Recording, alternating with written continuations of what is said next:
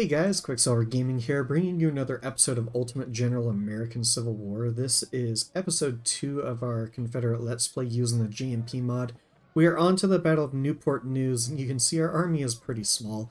We're only allowed to bring 4 brigades to this battle, so I just added 1 infantry brigade led by Colonel Doles. They do have 1841 Mississippis, mainly because I had 1,000 in the armory, so it was actually kind of the cheapest option here. Otherwise, I boosted everybody up to about 1,500 men. I think that's a good starting point for the army. Later on, I would love brigades to start at about 2,000 men. Just have to think about how many men I'll have going into the first Battle of Bull Run, and then more importantly, Shiloh after that. As far as the points, we did end up going 4 in politics and 2 in logistics. I think that's a good starting point for a campaign. Politics gets you more money, more rep, better rep buys, things like that. Economy also seems really, really good in the J&P mod, and I do like reconnaissance too. Reconnaissance seems really good because I'm a loot goblin and I like loot. So this is the army going into the battle. Checking out the Battle of Newport News, we can gain just shy of $5,600. 3,400 men, and 4 reputation. So they've definitely decreased the amount of reputation you can gain in battles, but it seems like the rep buys are also less reputation, and you get more guns. I think in the reputation buy or government pool, whatever you want to call it, I think it was like 5 reputation for just shy of 2,500 Mississippis. So we'll probably do that when we go to the Battle of First Bull Run. I think that's a good buy. From everything I read, just using your reputation to buy weapons seems like a really good idea, and maybe if a major general or something shows up, then that's also a good purchase, because they're really expensive in this mod. Anyways, diving on into the Battle of Newport News, we're allowed those 4 brigades, as I said. We do have some guys on the battlefield too, which is quite nice.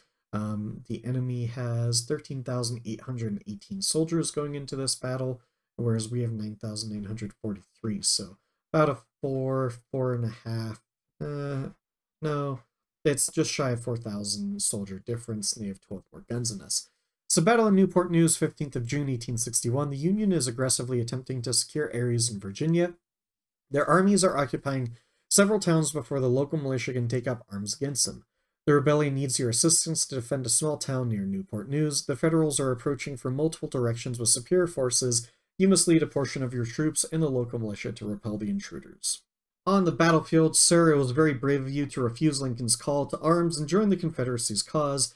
The Union is trying desperately to convince the locals not to secede and is attempting an investment of Virginia with military forces. That kind of comes across that you're supposed to be Robert E. Lee or something like that in the war. At least that sentence there kind of makes it seem that way, which would make sense because in Ultimate General American Revolution, you're kind of playing like as George Washington. So it makes sense in this where you're representing the overall commander of the Eastern forces of the Confederacy. Moving on to this part of the battlefield, numerous Union infantry are approaching our town from 3 directions: northwest, and then north, and then northeast. So that makes sense there.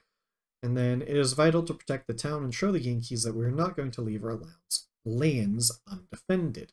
The incoming Union forces are too strong. We cannot stop them, only delay them. So it is advised to deploy skirmishers and advance north of the town to buy time for our reinforcements. I don't really know if marching north is a good idea. There's not a lot of cover to cover ourselves with, and the enemy is coming from all directions.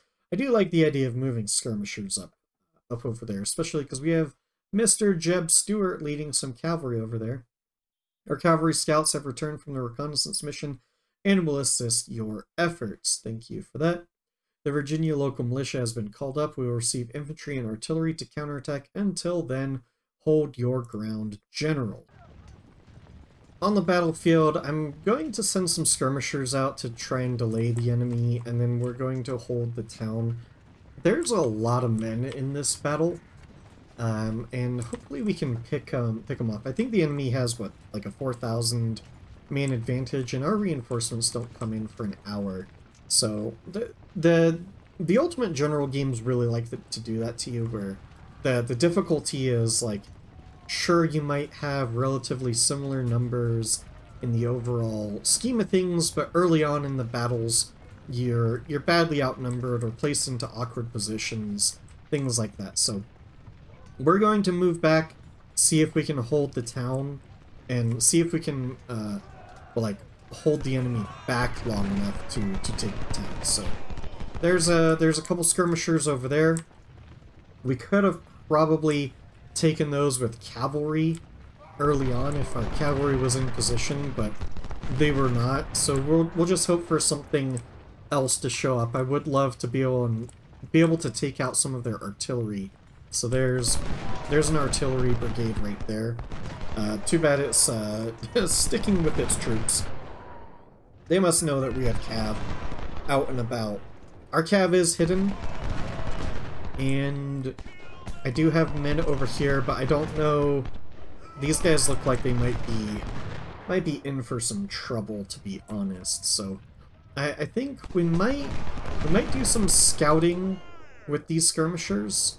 That might be a plan, and see what we can see out here.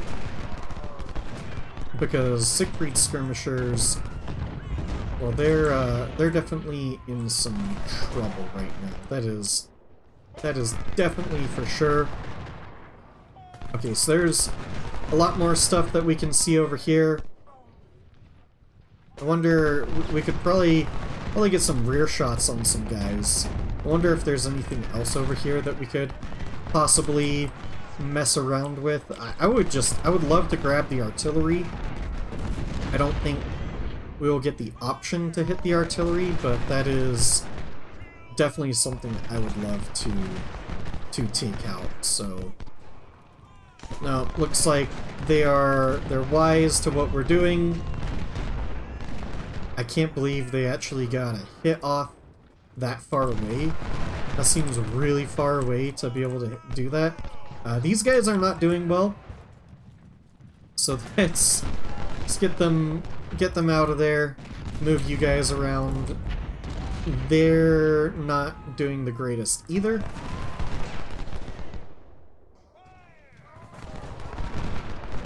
Yeah, let's get you guys out of there because you guys are wavering. Let's move you guys back. Well, I'm pressing fallback. They don't want to fall back. So, alright. I'll take the rear hits because the fallback key's not working. And then immediately go wavering because they didn't want to fall back. Alright. That's rather unfortunate. So over here, we'll just lure them in. I don't like how close you are. Let's shift back just a little. And then let's start moving you guys back to the line. Actually, I would love to see what else is over there. That'd be fantastic. Because if I can isolate some skirmishers, that would be absolutely amazing. Fortunately, I can't see crap. That's a big old regiment over there. So that's probably not possible. I don't get why I can't see right there. It's a feature of many Ultimate General games, unfortunately, is like the line of sight sometimes is a little bit rough. It's like they're right in front of us. Why can't I see them? But we are delaying the enemy nicely with this. I kind of like this delaying action over here. Oh man, those cannons are just like in the best place possible for us to attack. I just need to make sure there's nothing. You guys could hit that. And these guys could come in and hit that. Man, that would be so good.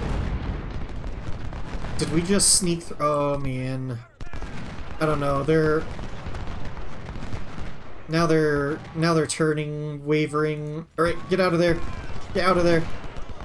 Out, out, out, out, out. Man, I am telling them to get out.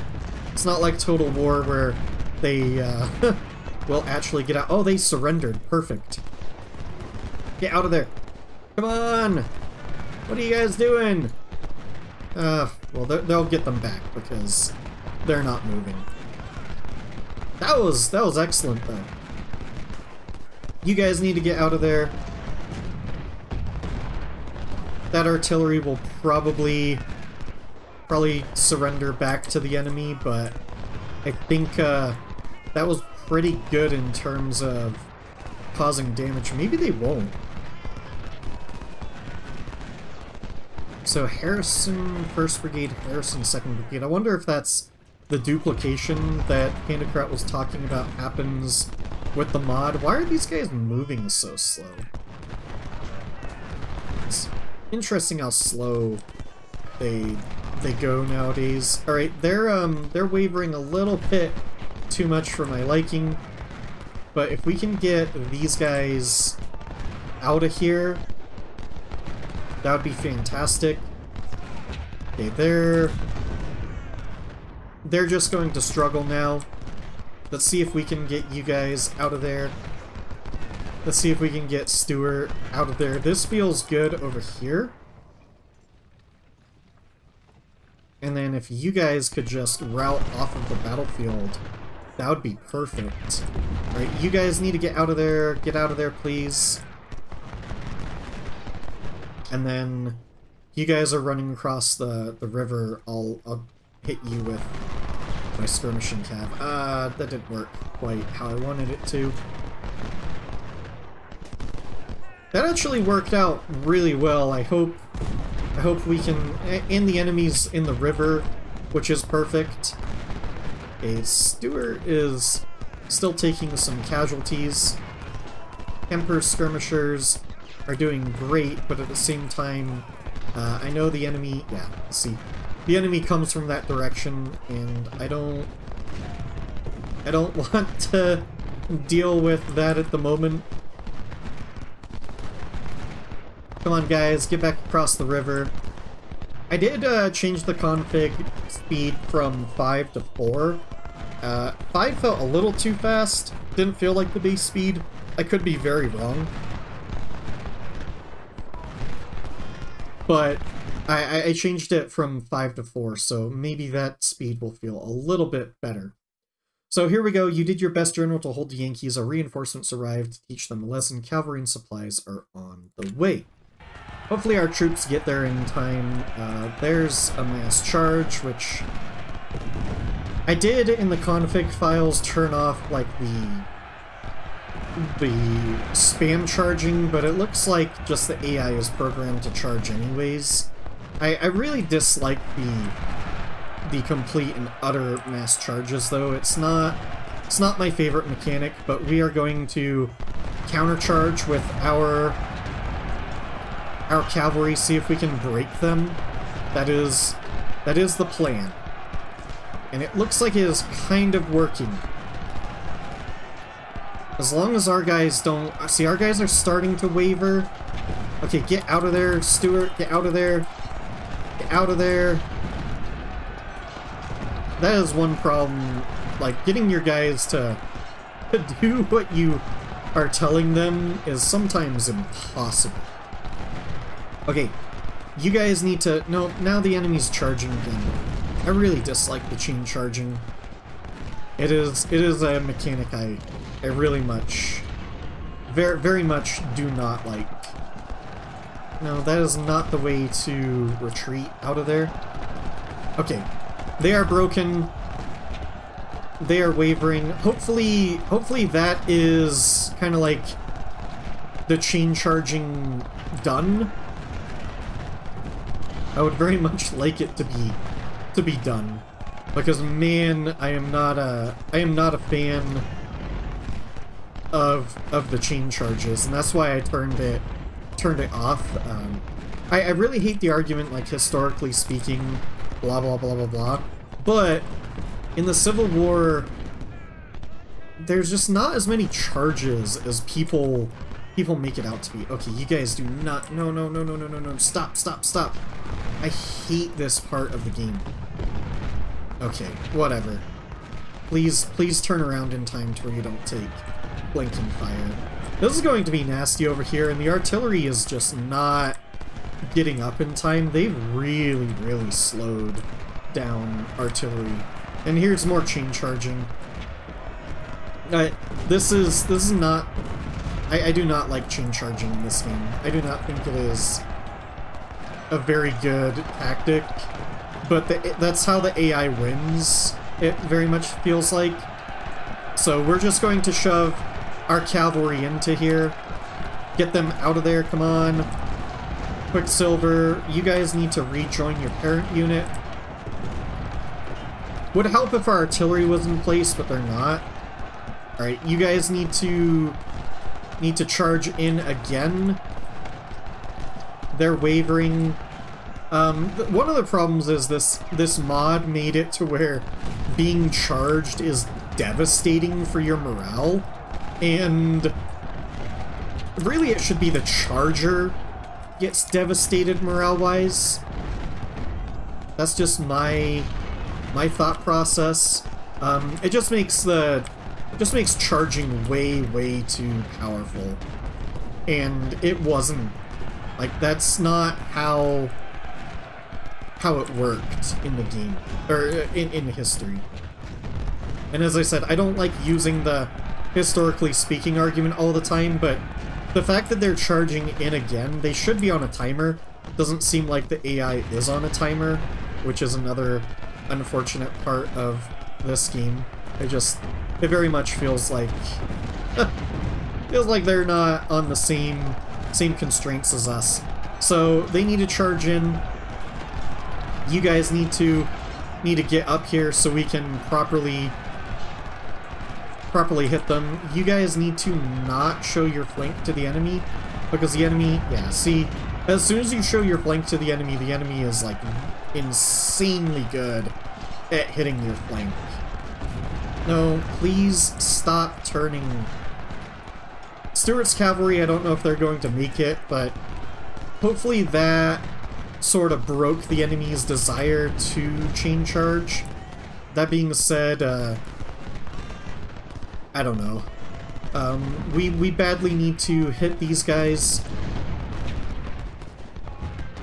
Hopefully things are going to look a little bit better. Supplies are coming, bring them more ammo. What do you mean supplies are coming? Okay, here's more cav. That's perfect. I wonder... Can this cav... Oh, no. Okay. What can you guys do? Can you guys hit those skirmishers? Because that would be great. Why are you guys shooting at something to your side? And then supplies. Supplies are necessary. So let's get Stuart over here. Johnston is doing a good job over here. Need Quicksilver. Johnston seems like a much better general than Quicksilver. I guess that's fine. Oh man, they immediately turned to shoot the cav. That's rather unfortunate. We'll probably use the cav for any counter charges if necessary. See if the Union gets a little bit frisky with that. Otherwise, I think we did well at fending off the enemy charges. And I would like to point out, just because I turned off the spam charge ability, I think in the config files it's something like, if an AI unit charges, AI units around it charge. The AI still charges like crazy, so I don't feel like I'm ruining the experience. I also want to mention that I still want to have fun. I'm not looking for this crazy, ridiculous experience. I want to play this mod because it has a lot of features that the base game are missing, and I like the perks way more. This unit looks like it's charging. So let's make sure we have guys to punish a charge, and yeah, we're going to charge into them with Jennifer. Maybe not. Okay, get back. Oh man. They're like the Scots Greys or something. It's like you try to get them to not go all the way across the map, but it seems a little difficult. Okay, Nathan Evans is wounded. Thankfully that's not one of ours. That's I mean, it's not fine, but it's a lot better than it would be. Okay, supplies are finally here. That's perfect. This is pretty crazy, to be honest, this battle. It's pretty awesome, though. I will say, I do like how this battle has turned out. The enemy tried really hard to push through, and we have pushed back basically all of their charges, which is good because, man, does the AI love to charge. So, I would like to hit this skirmisher unit, and hopefully... Oh man, there's multiple skirmishers over there. That's not exactly what I was hoping for. So that's going to be a lot of hits on our cav, but hopefully... I think we destroyed all of those guys. That's perfect. And then they're taking rear shots. We are taking rear shots too. I don't want to go through the river. That kind of worked. It cleared up a lot of those pesky skirmishers. Can you guys hit them while they're in the rear? The enemy is so good at changing targets. It would be nice if we could change targets just like them. So, you can see lots of wavering. A lot of our guys are fresh, which is... Well, they're exhausted. They're exhausted. Very tired. So, I shouldn't say a lot of our guys are fresh, but... There's... You know... Some of our guys are more fresh than I would think they should be. You guys are at a very strange angle. Can you turn properly?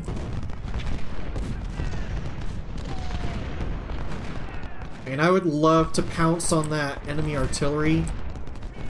And I kind of want to try. Kind of want to get around their lines. I don't know where the rest of their... Oh, their cav is in the middle there. That's interesting. Our artillery there are doing a fantastic job. Over here, these guys are wavering. I don't know how much more Quicksilver can provide to them. I mean, Johnston's got the entire battlefield in his aura. Feels like these guys are not in range. Can they move up just a little? Does that put them in range? That's good. Can you guys maybe go across the river? I'm worried about this flank. These guys are about to break.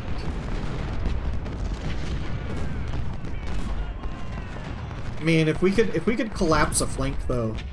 The center just disappeared, so that's good. These guys really aren't looking good. They're wavering. That's... I mean, if I'm looking at this right, there's not much left to this flank, and if we can take out that artillery, that would be fantastic. If we can get across the river, that would be great. Wavering units, confident units. Yeah, just getting to that artillery would be great. And I think we can charge them before they can get a shot off on us. And if those guys want to turn around, that's a big mistake on their part. So I think we just kind of shored that up. And then, oh man, they just chain... Wow. Okay, that was big. So let's try... Can't really see where our unit ends. I think that's good. And then one of you needs to come around this way, and one of you needs to come help this flank, because this flank is in dire straits. Get out of there. You guys need to move over here, really. This is perfect. Keep crashing their flank. So I think we've basically won. Oh. I wanted to kill them some more. I guess it's, what is that? 8:30 at night? Yeah, so that's fine. So we caused 7,107 casualties for infantry, captured 389, killed 530 cav. We took 2,450 infantry casualties, 269 cav casualties. So we did pretty well. I thought they outnumbered us by a lot more than that. The initial numbers made it look like they had a lot more than that. Well, yes, I mean, that's 1,638. So that would be, what, 12,500, 12,600, and 13,600. Oh, yeah, so that's about right. Wow. Hopefully my math wasn't terrible right there. So as far as units, let's see who did great. Well, Siegfried, wow, Grover on the enemy side did absolutely amazing. But otherwise, we did really well. Our artillery didn't do that well, but Jennifer with its cook and brother did great. Stuart did fantastic. Yeah, so some pretty good kill to death ratios. Nathan Evans has said, I don't think he's ours. And then goods, let's see. I like that rescued number. That's really good. How many casualties did we take? 2,450. So let's see. The captured number's not great on this battle. So more of that 10% for the capture rate as opposed to when you actually capture the enemy. You get a lot more, but the rescued numbers look a lot better than what I'm used to. So I like that. I like that a lot. That's really good to see. It's 389 prisoners exchanged for 389 additional recruits, not too shabby, and there's our career points, reputation, all of that jazz. So we lost a gun from Cable. These guys got beat up a little. Doles, oh man, you guys didn't make it to 1 star? That's interesting. How many guys did you kill? Only 832. 2-to-1 kill ratio, not shabby. 273 more in the armory, so that's not bad either. So, as I was saying, the first Battle of Bull Run, I think we're allowed to take 8 brigades, so I definitely plan to fill all 8 brigades. And are we the first force? Eesh. That's kind of gross. This battle's interesting. It's not really telling you that the Union do like a wide sweeping maneuver. Most of the fighting really occurs up on this part. There's a stony bridge over here, and there's there's a farmhouse up here, and a lot of the battle actually occurs over here. Quite fun little battle. We have a lot of men going into this battle that help us out, so should be like Jackson, yeah, Beauregard. Is Jackson. Why does it say... What is this? What is this? Is this infantry or skirmishers? Kind of looks like skirmishers or cav or something. Jackson, at this point, I believe, was just a brigade commander, I'm pretty sure. And then eventually he becomes division, corps, and, yeah, I mean, nothing higher than corps, but... And then he, dies. And then AP Hill basically takes over his corps. So pretty... I mean... It's divided out, so it's not like exactly the same corps because Stonewall Brigade, I think, goes to a different corps. But I think that is enough for this episode. We'll call it here. So please like, comment, subscribe, all of that YouTube jazz. Let me know what you think about this campaign. If you have any ideas for unit names, I greatly appreciate those. Place them in the comment below if you want to join my Discord. I should put up a thread in there asking for unit names.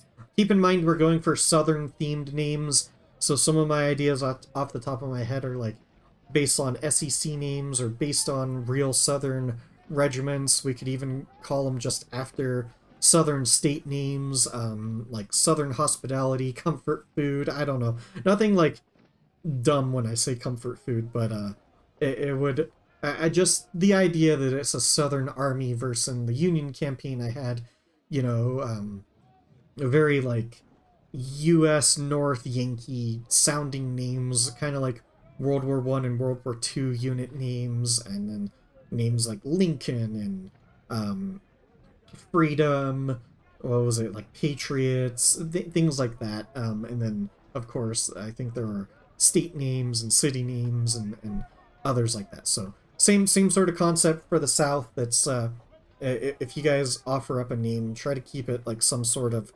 Southern themed name, I guess is the best way to put it. But that is it for today's episode. As always, guys, until next time.